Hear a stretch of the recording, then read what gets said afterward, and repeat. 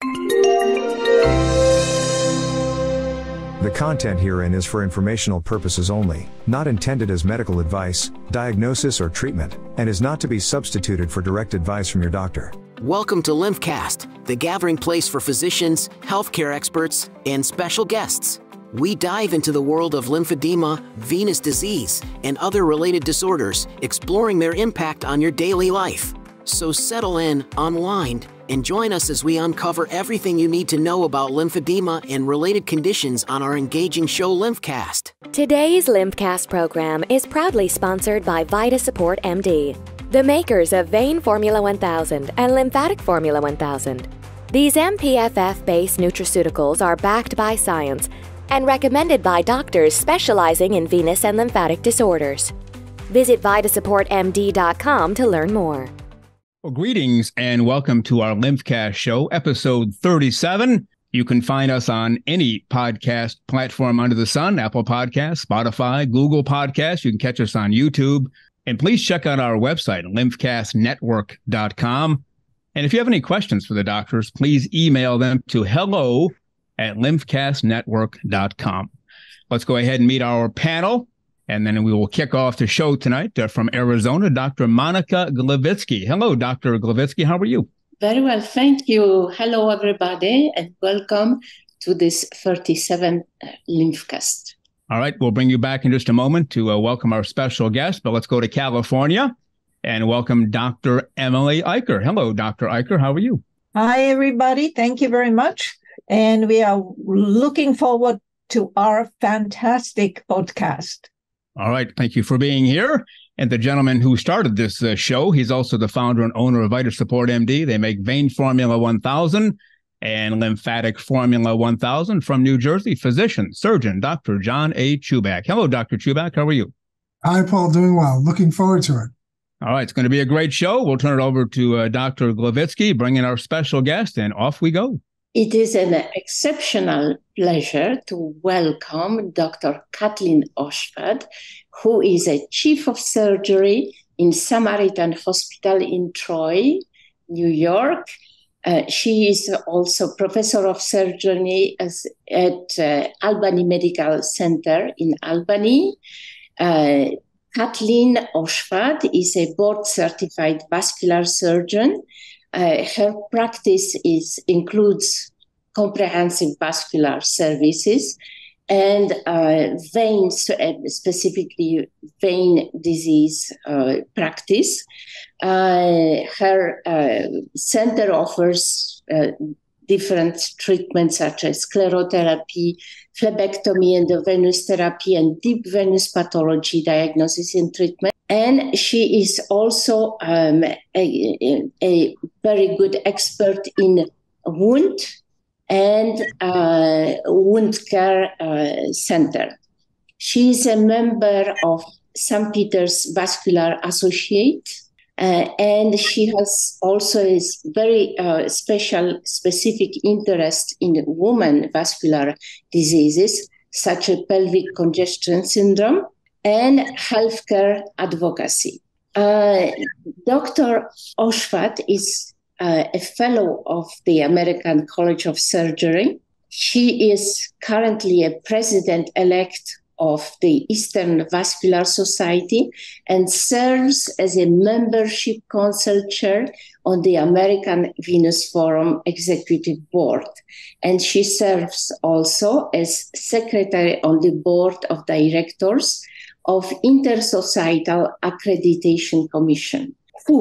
That's a long list of the interest and practice that you are involved, Kathleen. I would add in the end that you are our dear friend, and particularly because we have both a Hungarian connections. I think there is no secret looking at your name. And we have a lot of common projects together. So with this, I let you introduce yourself also. Oh, my goodness. Well, thank you so much. It's an honor and a privilege to be with all of you tonight. And Monika, I really appreciate your inviting me. And we've gotten to know each other well over the years, and it's been great. And yes, we do have a Hungarian connection. Thank you for that kind introduction as well. You're welcome.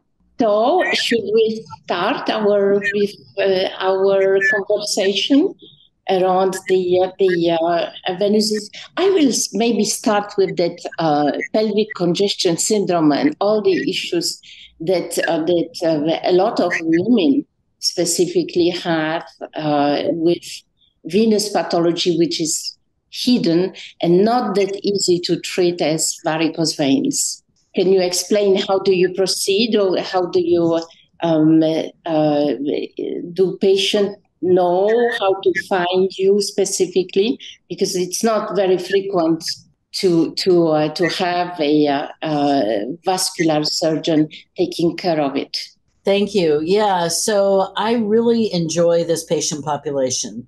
What I learned over the years is that most of these patients really flounder in the community for a long time with all kinds of symptomatology, and they're made to feel like, that this is normal to feel some of the things that they're feeling. So the patients will present with complaints of pain during or right after intercourse, bloating, heaviness, pelvic pains. And sometimes these patients will also have complaints in their legs as well of heaviness and that type of thing. But a lot of patients that have come to me through word of mouth. And because, again, it's not something that a lot of the internal medicine folks or even the GYN folks, it's taken them a while to kind of come around. And then all of a sudden now it's like the floodgates open because the GYNs are starting to send me their patients, which is relatively new. So I think they're starting to see patients that we've treated who have then improved. And a lot of the patients who have this problem are also relatively young. And so they're really good about getting on the internet and asking questions. And then they come to the office with a whole stack of questions. So that's sort of, and then again, over the years, what has happened is that I've gotten much more comfortable asking pointed questions. So when patients started showing up to my office who had varicose veins of their legs in weird anatomic distributions, for example, we've learned now, and we now know that some of that can be from pelvic disease. So I got a little better over the years at asking patients these direct questions. So it's funny you ask, because I was in the angio suite all day today, and out of my 8 cases, 3 of them were venous deep vein patients who had these issues. Wow. So is that frequent to have the intervention in this type of patients, or do you prefer rather conservative treatment? How do you manage them? So generally what I do initially when I have a patient who comes in and has these complaints, we usually get a CAT scan or an MR scan to rule out any other pelvic pathology, because people can have other issues as well that need to be potentially addressed. A lot of things, other things can cause pelvic pain. So I really want them to be worked up by a gynecologist to make sure that there's nothing else going on, because other pathologies that cause pelvic pain are more common than this in the real world. In my world's a little different than the real world. But when these patients first come, I usually do a diagnostic venogram, which is basically where we look at the pelvic veins, the gonadal vein, and we take pictures. And I tell my patients that I'm not going to intervene. I'm not going to do any procedure other than just the pictures. And we also use intravascular ultrasound to take a look at the iliac veins as well. Once that's done, they come back to my office, and then we go over everything, because not everybody wants to have coils or stents for the rest of their life. And so I think it's important to have that discussion, because once those go in, we don't take them out usually. Yeah. But I've learned from a very special lady that MPFF is a good thing. And so I've started recommending MPFF to my patients. And I've had a few over the past few months that have come back and have said, you know what, I'm good. So thank you for that. Teaching. Wonderful. We are happy for your patients. I'm sure they are too. Super. That's a very interesting point, and I'm very happy to hear that also. I wanted to ask Monika, is there any data? This is really interesting. First time it's come up in the program. We know that in hemorrhoidal patients, especially, the data has shown that higher doses and multiple doses in a day have been more effective and are routinely used in highly symptomatic hemorrhoid patients for MPFF. Up to basically 3 grams a day has been looked at, 1,000 milligrams TID, for example. And because the hemorrhoidal plexus could be considered more of a pelvic kind of source and anatomical distribution, Monika, I wonder if in the pelvic congestion syndrome patients, if consideration of 2 to 3 grams per day might be warranted in patients who didn't necessarily respond to 1,000 milligrams initially. So we have a couple of studies. One part of them was with 1,000. And there is one study that is comparing the 1,000 and 2,000 and found slightly better efficacy. But I think still that needs to be confirmed. I don't see any problem by giving 2,000 because I know that the efficacy of this treatment is related to the dose. And so more you have, better it is, of course, reasonably, because nobody wants to overflow with the flavonoids as good as they might be. But certainly in this particular case, and certainly in the patient with the bigger body mass, I would really advise to have a higher dosage. Interesting. I thought you might say that. I had quite a few patients where they had May-Turner syndrome, left lower extremity swelling, not knowing what was going on, and combined with pelvic congestion syndrome. Mm-hmm. Yeah, absolutely. So actually, that's not surprising because very frequently there is an issue with the deep vein system. So that's why everybody is so cautious in this particular malformation. I'm just had so she sent me a text message, and I'm just advising her to get out and in back. Okay, that should work. Yeah, well, what I would say, I think it would be good to open up this discussion. I think that this is a really, really important area of discussion. And I think in terms of, as you said, Monika, opening the show, in terms of women's advocacy, I think this is an important discussion. And I think that Dr. Ozsvath touched on that. This is an area I'm very sensitive to because my father was an obstetrician and gynecologist.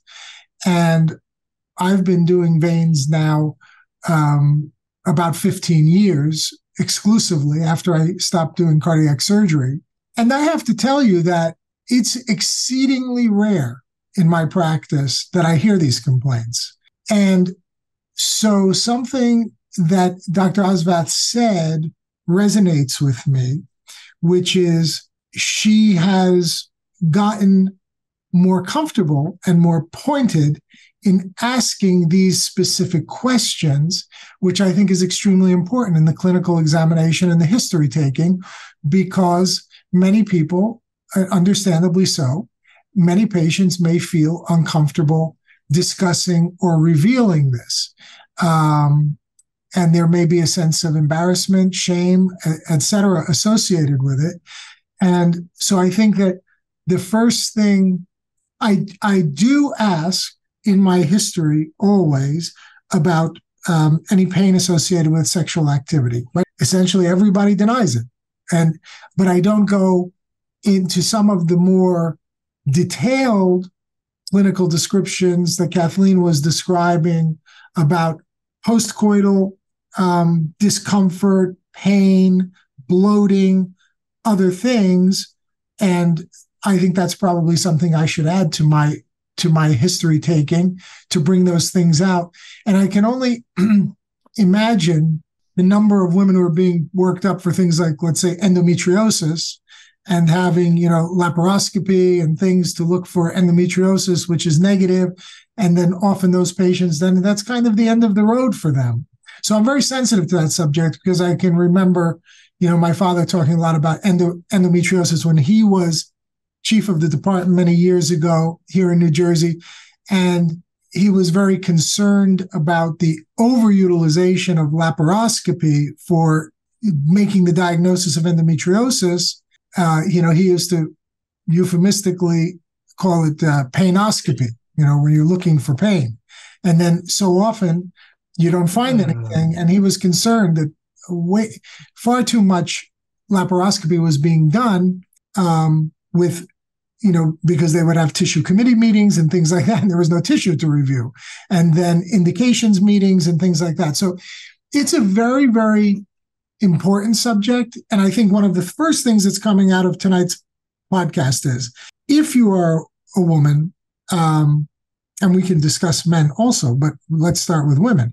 If you are a woman, because I noticed earlier Dr. Ozsvath very carefully used the terminology gonadal vein as opposed to ovarian vein, and I'm sure that wasn't an accident. If you are a woman suffering from or experiencing pelvic discomfort, pelvic pain, especially after or during sexual activity, bloating in the pelvic area, etc., then you should really talk to your gynecologist about that first, obviously, and be persistent about it and be open about it, and don't be ashamed to talk about it. Don't be fearful to talk about it. That's what we physicians are here for, is to bring relief to people who are suffering. And you don't have to be suffering terribly. You don't have to be in excruciating pain to tell your doctor what's going on and how you're feeling. And then finally, if you don't find any answers there, perhaps look for a vein specialist, and especially one who is presenting themselves as a pelvic congestion syndrome expert like Dr. Ozsvath, and bring your complaints there. Because the worst thing in the world as a physician and a healthcare practitioner of any kind is to have people with treatable disease who go through life suffering needlessly. So that's why I love this program so much. I think it's so important to bring out these points. So that's made tonight's show totally worth it to me. Kathleen, do you have any response to any of that? Yeah, I mean, what I've noticed over the years is that there are so many women suffering out there, and they've tried to express that and have been told that that's normal. It's not normal. Yes. So I think, again, for me, sometimes these patients are the ones that come back so happy to have been treated because they feel like they can get back to their normal lives. There's one in particular that comes to mind that I treated recently who really suffered a lot and was partially treated and told that, she's fine. And she actually got worse because they only partially treated her. So when she came to me, basically I started over, did new tests, and I found another issue, and it was her iliac vein that was involved. And so we placed a stent, and that relieved the problem because basically they had treated the gonadal vein, but then they didn't treat the other half or the other part to all this. And this was a woman who was young, otherwise healthy, had a couple of kids, got to a point where she was having so much discomfort that it was hard for her to play with her children. And then and this was last Thanksgiving, actually, and I just saw her in follow-up. And I was supposed to be off, and the family was coming from a distance to have her treated. And I came in on my day off and I treated her. And literally both she and her husband were so grateful. And it made my, I'll never forget that, because she was able to get back to her life. So, and that's what matters. And that's what brings me to work every day. Well, I congratulate you on that case, and I'm going to tell you specifically why from one surgeon to another. Frequently in my practice, I see patients who have been treated elsewhere, and they come to me at some point later, sometimes relatively immediately, and sometimes months and even years later, because they have persistent symptoms. And typically, I'm sure as Dr. Ozsvath knows, typically, fortunately, the problem is not that anything had been done wrong per se, but the patient has been either moderately or even grossly undertreated. There's a lot more venous disease to take care of. And many people have gotten into this field learning how to do some of the basics, a straightforward endovenous ablation of a great saphenous vein or something like that. And the patient comes to me loaded with varicose veins and other major axial veins that need to be treated and so on and so forth. And then we go ahead and treat them and they get progressively better and they're very happy and I'm very happy and so forth. What's a little different in this case that Kathleen is referring to, why I give her so much credit for her courage, is that it's a little bit different because it sounds like that patient, after the first gonadal vein ablation or coiling, actually got significantly worse.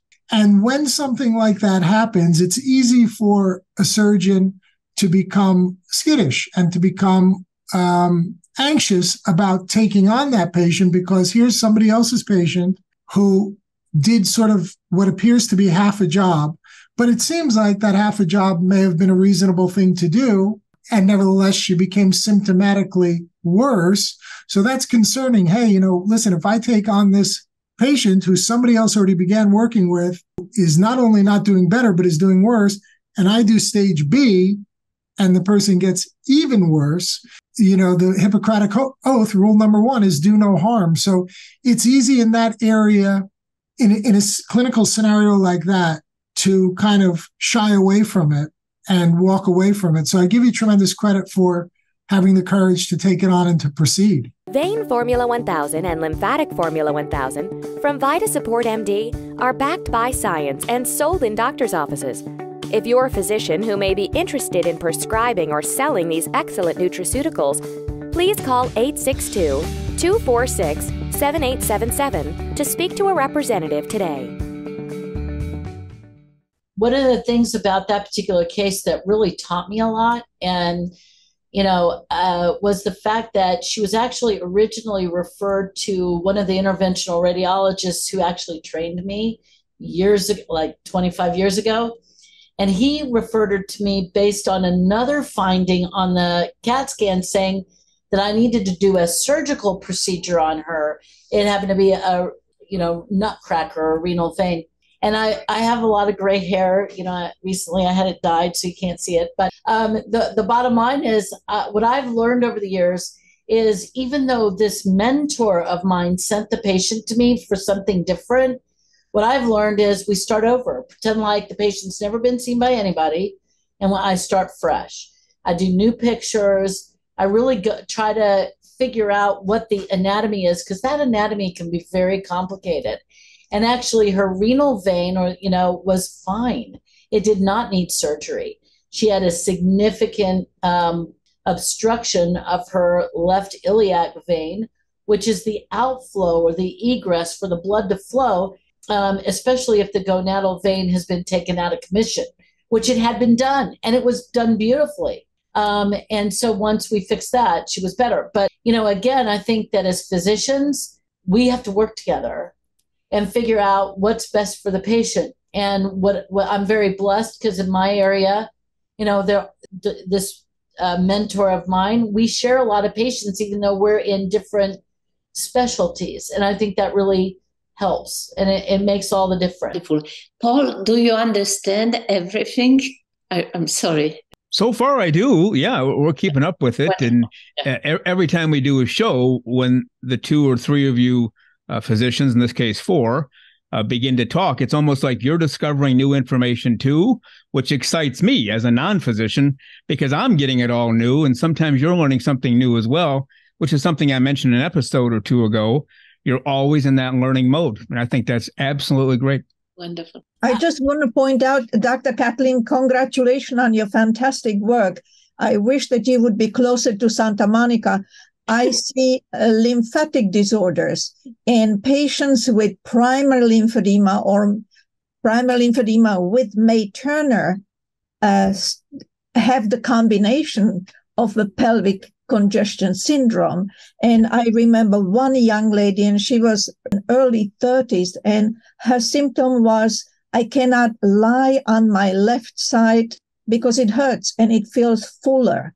And that was the initiation of the discovery of pelvic congestion syndrome, in addition to lymphatic problems.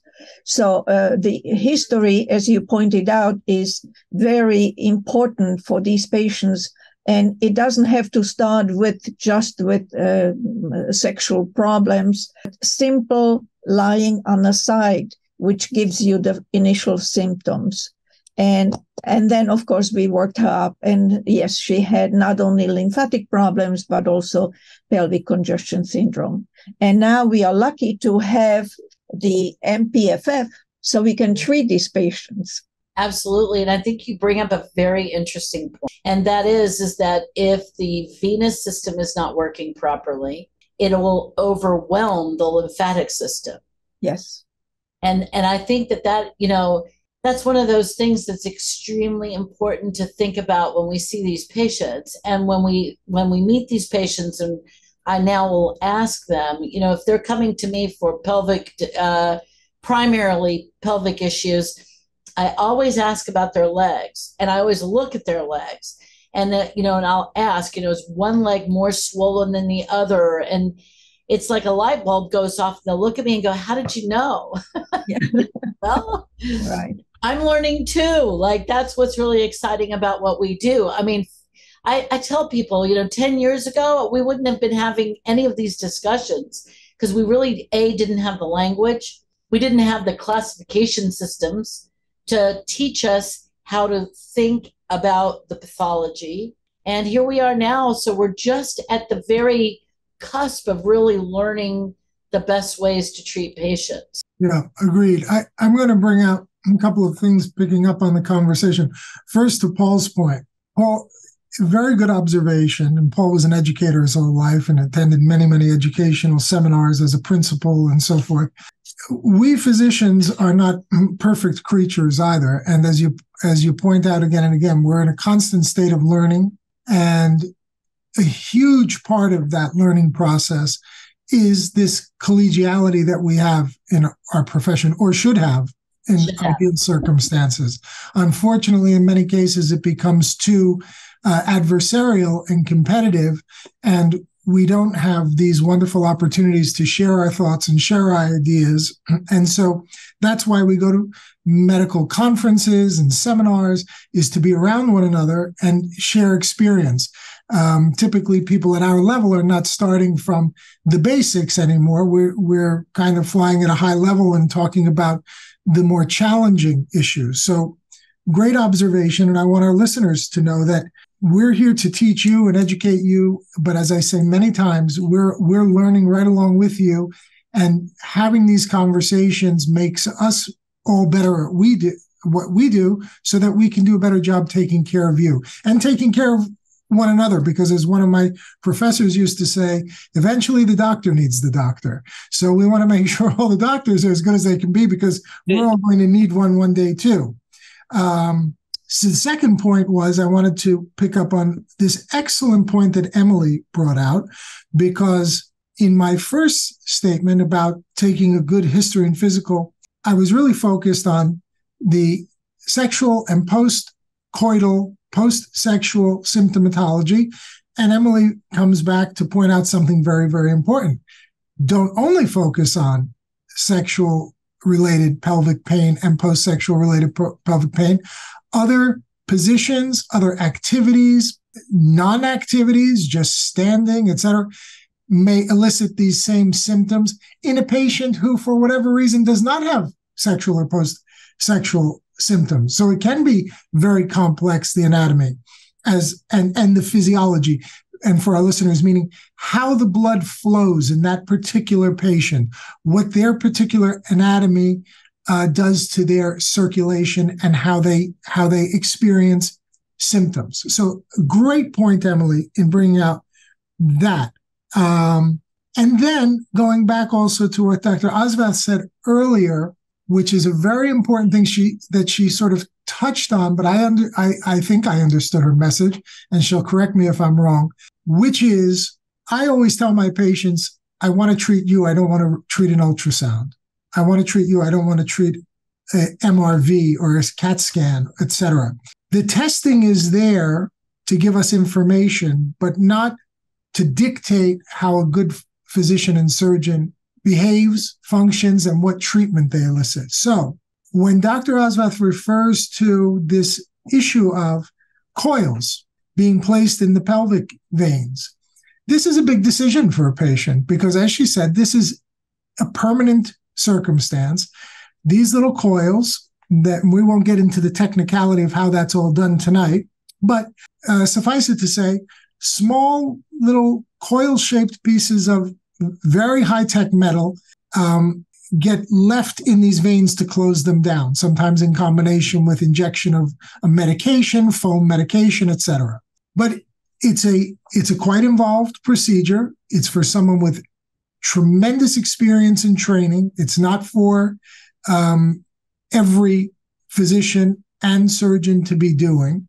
And that procedure has to be done with great discretion. Not everybody who has findings on a venogram or intravascular ultrasound or magnetic resonance image or CAT scan needs or should have these procedures done. And a big part of that, and I know this will segue hopefully to the next subject, has to do with a good relationship between the patient and the physician, the patient and the surgeon, the patient and the interventional radiologist, etc., whoever it is taking care of you, gynecologist, whomever. There has to be a good relationship and a discussion, a conversation, communication between the patient and the doctor, and not that the doctor simply orders a procedure on the patient the way one would order a pair of shoes from Zappos today. And that, unfortunately, without being glib about it, that kind of thing happens far too frequently. And patients can later regret that. And doctors can later regret that. But these are big decisions. And it takes, again, I give Dr. Ozsvath a tremendous amount of credit for taking on these cases, because there's a lot of education that needs to go on between the physician and the patient, a lot of understanding of complex issues. And in the end, it's a big decision. And generally speaking, I would say, should only really go forward when there are really significant issues that are getting in the way of one's ability to really enjoy life and have a normal life. And I'll just end it with this, in memory of my old friend and colleague, Dr. Mel Rosenblatt, who was in Connecticut for many years, where I used to send my pelvic congestion patients. I sent Mel maybe 4 or 5 patients over the years before, unfortunately, his early passing. And to his credit, with all of his skills and everything else, all of those patients he sent back to me saying, I don't think an intervention is warranted, and just treat everything below the inguinal ligament, treat the superficial veins. Let's see how she does. And, if things don't get better, then we can always reconsider it. And in each case, that turned out to be just fine. We treated the disease in the legs, and the patients were satisfied, felt significantly better, and Mel didn't have to intervene. Unfortunately, what I'm starting to see and observe in our profession is that people like that and people like Dr. Ozsvath are becoming, I'm afraid, maybe more of the exception than the rule. And many people are going willy-nilly into these procedures without really considering it. So after that long sort of discussion, Kathleen, please. Yeah, I mean, I think that there's a couple of issues. First of all, you're 100% correct. There are physicians out there who are maybe good at one aspect or another, so that's what they do. The problem in these patients, they tend to be complicated. So one thing may not, quote, fix everything. With that said, not everything needs to be fixed, right? I mean, that is the bottom line. So that discussion must happen. I've had patients where I found all kinds of things, and I told them what I found, and they were like, you know what, I really like you, but I don't want to hang out with you in a cath lab. I'm good the way I am. And I'm like, that's great. Come back if you need me. You know where I am. There's another issue that I think is real when it comes to pelvic venous disease, especially. A lot of the insurance companies call it experimental and will not cover it. So the flip side that I see is that I have some patients who really could benefit from something being done, and they can't because their insurance company doesn't cover it. So one of the problems I see is that I have to, try to fight that, and that's difficult at times. So patients who really do need the care and really want to feel better and would like to go through with things, we have to go to bat for them and, do what we can to speak to medical directors at insurance companies or whatever that it may be. With superficial venous disease, things have been sort of gold standards, such as thermal ablation and whatnot. That first started off as being experimental too, but now it's the gold standard. Now that's covered if the patient has, symptomatology that meets certain criteria and whatnot. And we've learned a lot with that as well. From the time that I started doing this 25 years ago to today, we've learned a lot. In other words, patients with ulcers, that type of thing really benefit if they're treated, if they have superficial disease and so on. So, and one of the problems I've noticed, especially with advocacy and with the healthcare issues, you started to bring up something about men. Men also have gonadal vein reflux and have visible varicoceles. That gets covered because it's visible. In women, it's all tucked away and nobody can see it from the outside.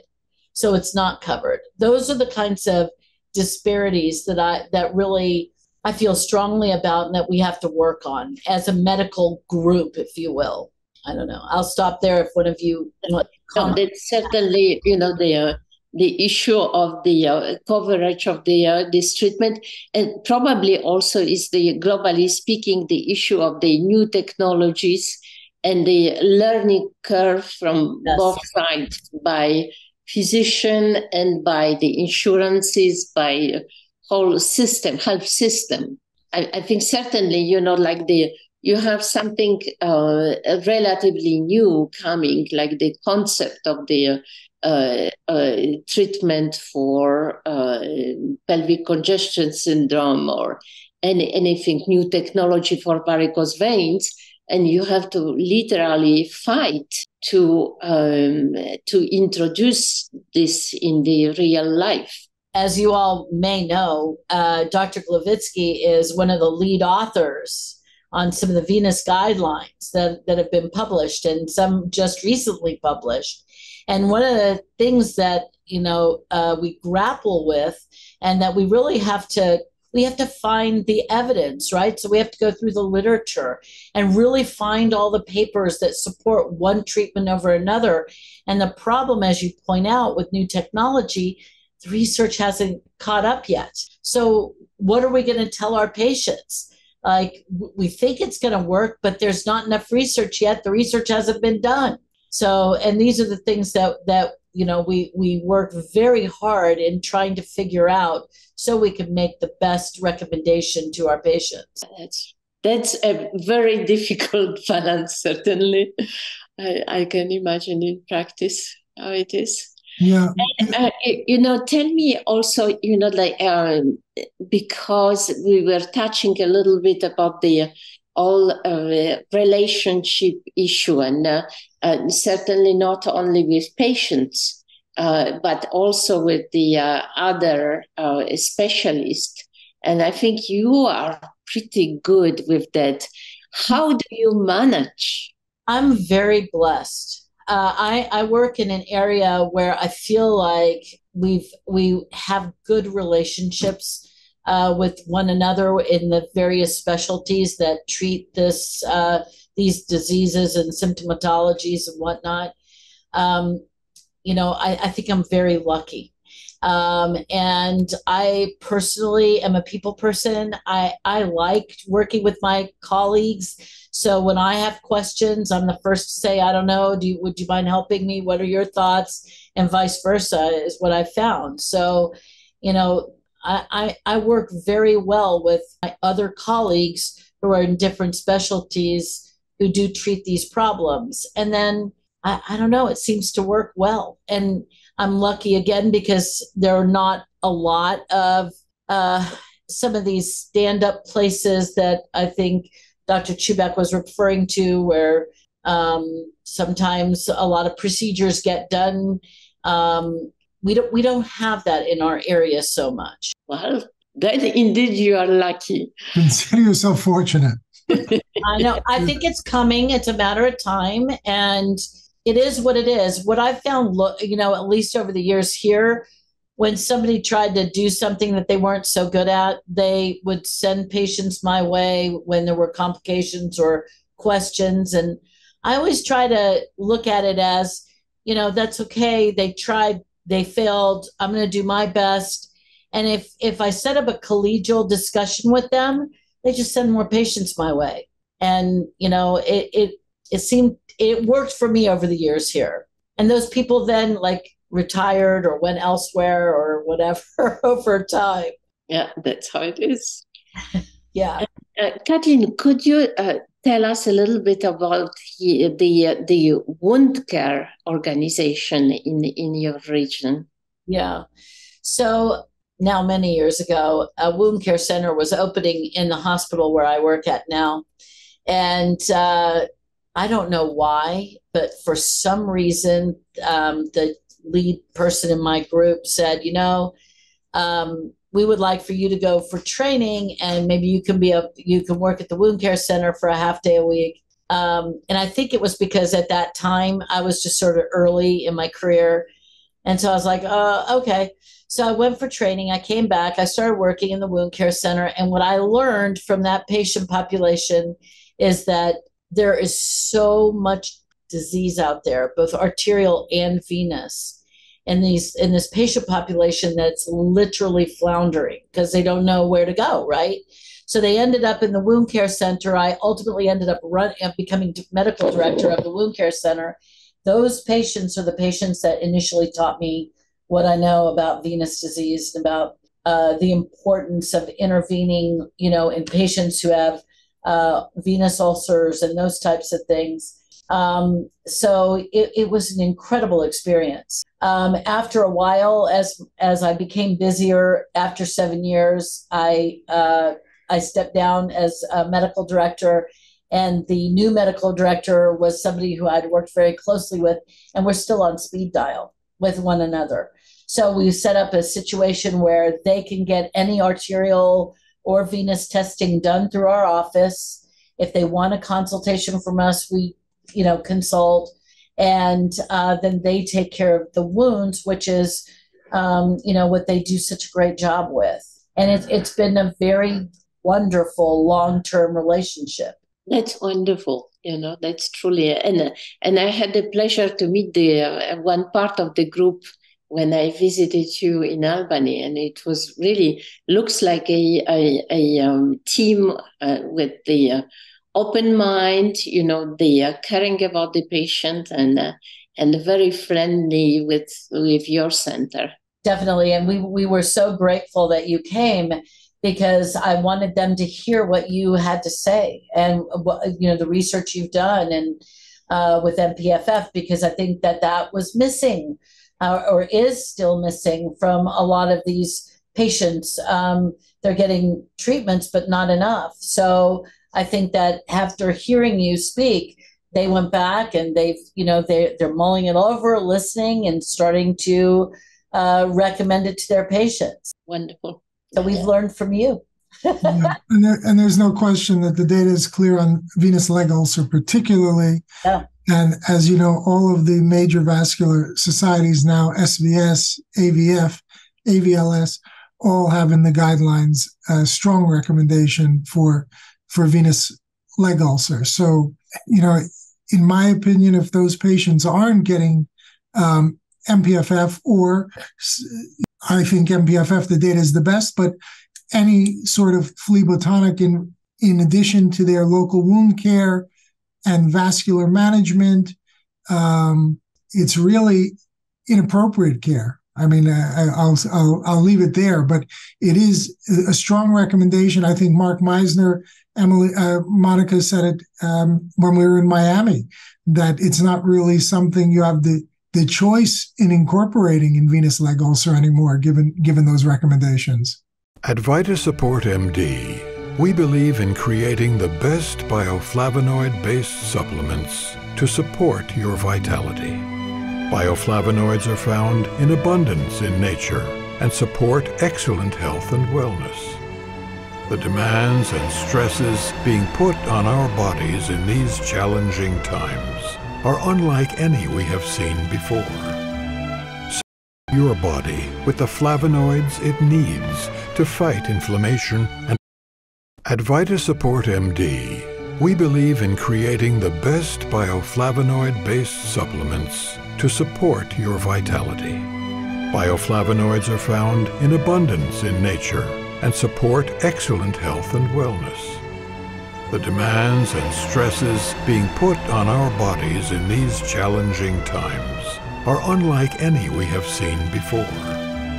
Support your body with the flavonoids it needs to fight inflammation and oxidation. Unlike other products in the marketplace, VitaSupport MD dietary supplements use micronized flavonoids for optimal absorption and effectiveness. Micronization is an advanced process which creates an ultra-fine powder easily absorbed by the body. At VitaSupport MD, we are passionate about making your good health our life's work. Yeah, but so many people need to be educated. I mean, tell me about it. I'm exhausted. I was like, I heard Monika give the most beautiful talk, last, I think it was in May. And I literally sat there and it was almost like, the light bulb went off. I'm like, what? I need to bring this back. And then, speaking to other venous specialists who are our friends, I asked them, I'm like, do you do this too? Like, have you been offering this MPFF stuff to people? And then they confirmed, like, their patients are improving and getting better. So I was like, well, I gotta bring it back to Albany and make sure that everybody is educated. And you'd be surprised at how many people were like, oh, I don't believe that. That can't be. And then they try it. They use it with their patients. I even bought it for myself. I'm like, I can't recommend this if I don't try it. Let's see if it, and I really felt a difference. My legs aren't as tired when I'm standing all day long doing vascular surgery cases for hours on end. My legs felt better. So I'm like, there's got to be something. So that's why we invited Dr. Gloviczki to come and give her fabulous talk to my group. And even the naysayers were like, oh my God, I'm going to buy this stuff. Well, we are all the same because Emily is taking it, I'm taking it, and John taking it. We're all taking it. Yeah. Well, that's wonderful. And, Monika can tell you we work tirelessly. Emily can tell you we work tirelessly spreading this message, but it is antithetical to what physicians in the United States have been taught, especially because these products in the United States, and I think that this is a great fortune for people, good fortune, that it's considered a dietary supplement and a natural supplement here and not a medication. Because of allopathic medical training in the United States, physicians just have a hard time believing something that's a supplement could actually be effective. Now, I always say that on the other side of that coin, that's a ridiculous preconceived notion, because at the same time, we physicians know that if you have vitamin D deficiency chronically, you'll get rickets. If you have vitamin C deficiency chronically, you'll get scurvy. If you have vitamin A deficiency chronically, you'll go blind. And that those things can be prevented and treated with supplementation. So why we've become so dependent on big pharma and so forth for drugs is not a mystery, I suppose, but it's a sad thing to watch. And we all know that during COVID, in the early days of COVID, when it was really quite terrifying and so forth, and there was no antiviral to offer and there was no vaccine to offer, the best medical centers in the world, including here in the United States, were talking about big doses of vitamin C, big doses of vitamin D, big doses of vitamin E, et cetera. Suddenly, everybody became a believer when they had nothing else to offer. So it's a struggle, but it's a labor of love. And we all thank Monika for the amazing work that she did for more than 15 years in Paris, doing the clinical studies, the bench research, et cetera, to provide the foundation for all of the data that came later.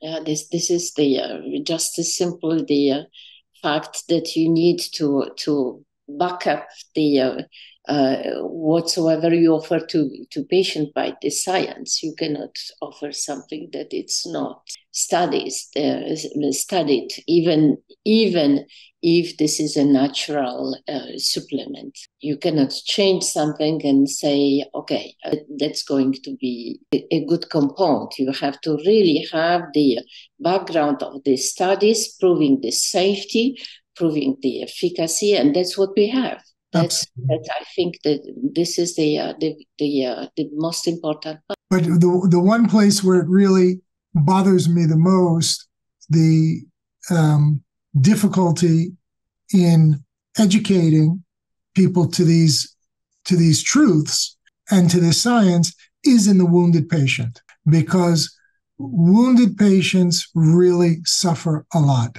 And all of us who went through surgical training have spent a significant time taking care of patients with all kinds of wounds: leg wounds, decubitus ulcers, post-surgical wounds, dehiscence, diabetic wounds. And if you don't have compassion for a patient who's chronically wounded, you can't really call yourself a human being. And if you've had the great joy, it takes some maturity, I think, as a surgeon, as a physician.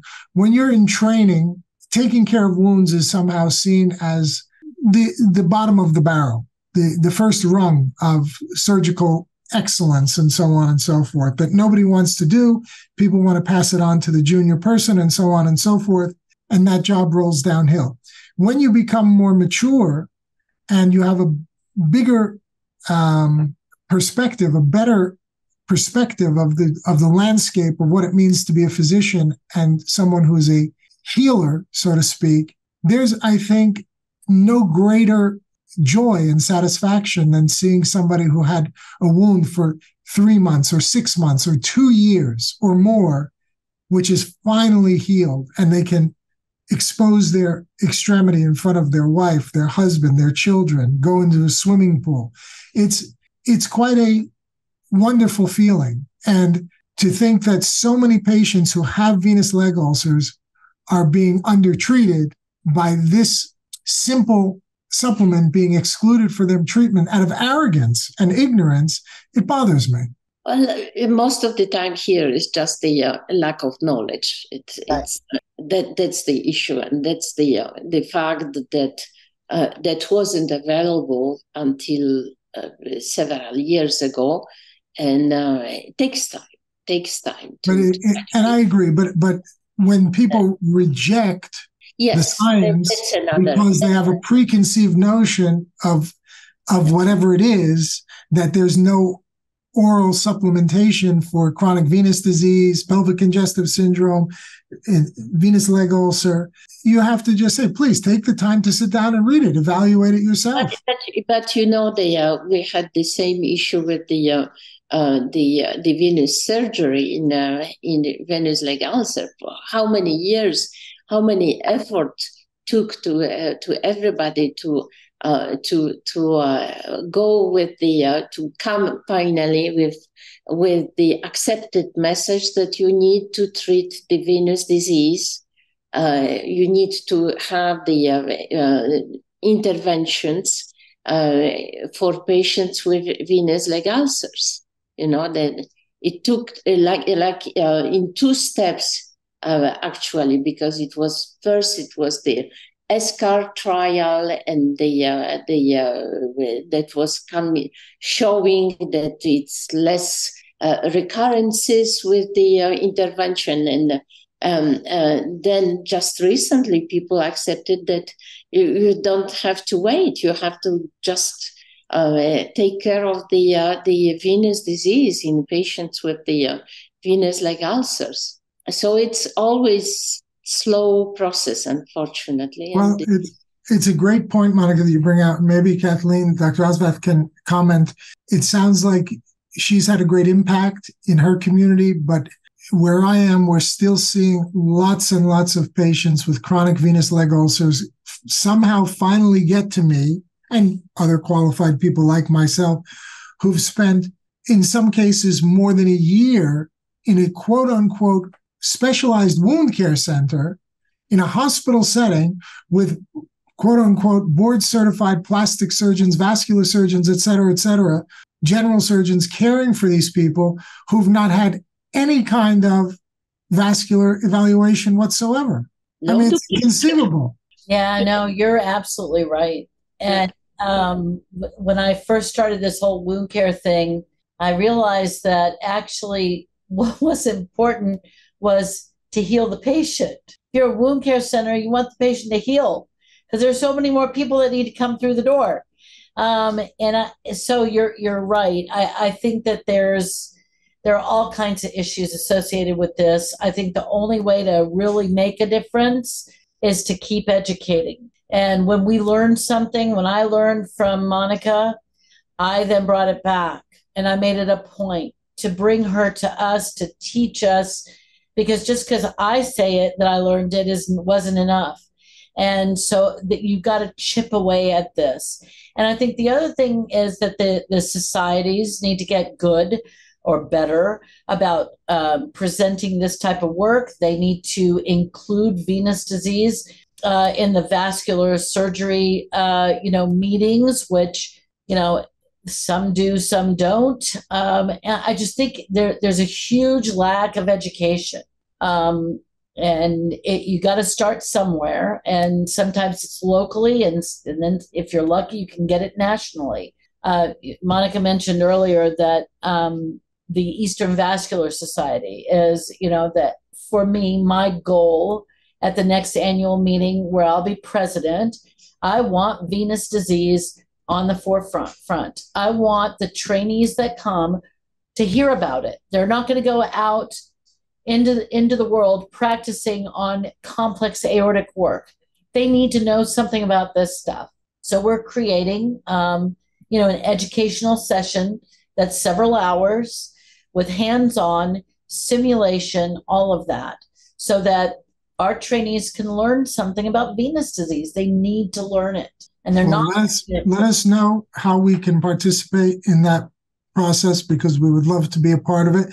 And one of the frustrations is, and Monika, I give her tremendous credit for her steadfast kind of never say die approach to this over the last 30 years. And she goes one meeting at a time, one lecture at a time, one seminar at a time, one webinar at a time. And there are moments where you think, wow, this is going to be amazing. Like, for example, we were at UIP, AVLS, And you say, okay, here's, you look at the attendance list, you say there's going to be 1,000 people here, something dramatic like that. Then I went to listen to one of Monika's talks, and the way they have the meeting set up, you go there's 12 people in the room, 6 of whom are going to speak. And I say, my God, like I'm envisioning it's going to get out to all 1,000 people. But the way that the meetings are set up, sometimes it's very difficult to disseminate information. And there's so many important things to be talking about, So it's a challenge, and we keep going along. But I give you, again, Kathleen, tremendous credit for recognizing the work that Monika did and the MPFF, and going the extra mile to invite her to come and speak to your organization.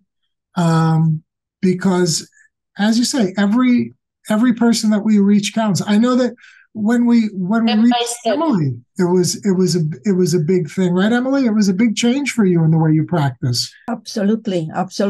I just want to point out that Dr. Kathleen, I think all the patients are so lucky to have you for their physician, because Agreed. It seems like you are taking such a good care of them. And as I said, I only wish that you could come to Santa Monica from time to time. It's warmer. If you say it again, she might show up. She's in Albany. And you should come to Albany. Yes. I mean, it's important that we share, that we, and now in this day and age, it's so much easier because of the platforms that we're using, such as this one, where information can be shared in a much more easy fashion, as opposed to have to fly somewhere to go to a meeting or whatever. And even internationally, it's really nice to be able to get on a webinar, speak to people in other countries to hear how they're doing things. The Europeans been using, compounds like MPFF for a lot longer than we have. And they're so much further along, Thanks to Monika. She conquered Europe. Now it's America. Yeah. And America is a tough nut to crack, right? Yeah, in many ways it is. I don't know. America is particular, certainly, and has the particular requirement. Has they always good sides, and but certainly like when I compare the system here with the European system, of course we have the free healthcare. Of course we have some advantages, but on the other side, the state control over the hospitals, over the healthcare, over the industry is tremendous. I will never have enough of the explanation for people to understand that you say here's industry sponsored study, and everybody understands it the American way. There is no comparison with the European way, because simply in Europe, when you are working with this study as an industry sponsor, you have no access to the database. This is the simplest thing. You cannot touch it. You have the audits, you have the controls. It's something unbelievable. The documentation of one study takes you the huge storage space.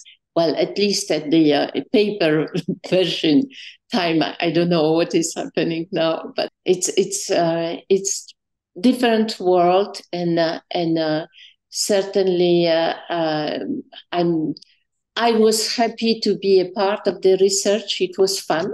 It was fun to work also with a lot of the American scientists, like and specialists globally speaking, like Professor Bergan and Professor Schmidt-Bein. A lot of really eminent people from here worked with us.